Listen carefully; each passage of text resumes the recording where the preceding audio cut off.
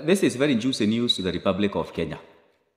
And every Kenyan is very hopeful that Baba Raila Amolo Odinga, Baba the Never, wins this thing.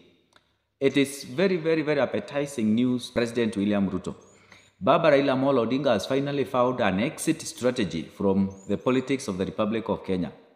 The ever-present presidential candidate, Baba the aspirant, Baba the complainant, has finally found an exit strategy from the politics of Kenya.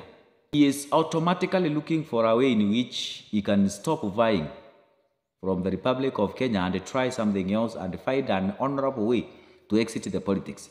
So Kenya must be very happy because going forward, elections are lost or not, because Raila will not be the one losing, then Kenya is safe because in one way or the other, there will be no demonstrations, there will be no anti-government protests, there will be no destruction of property.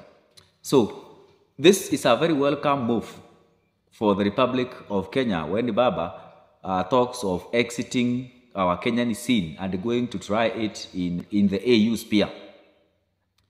I've said it is a very appetizing news to William Ruto. William Ruto will win unopposed in 2027, and he will also decide who takes after him in 2032.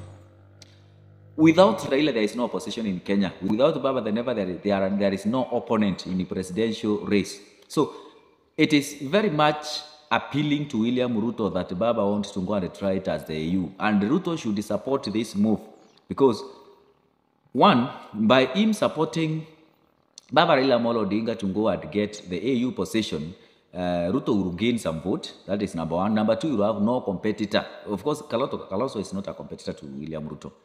Ruto will have no competitor come 2027. Secondly, Kenya will be safer without Raila on the ballot than with Raila on the ballot. So Kenyans will accept the result even before they go to vote. But with Raila on the ballot, we are not sure whether we are accepting it or not. Because we can only accept it if Raila wins and reject it if Raila loses. And automatically Raila by all means will lose any election in Kenya. We wish Baba the Never all the best. May you win. Your win is a win for Kenya. Not only that you will serve the interest of Kenya, but also we Kenyans will be safer with you at the AU than with you around Kenya.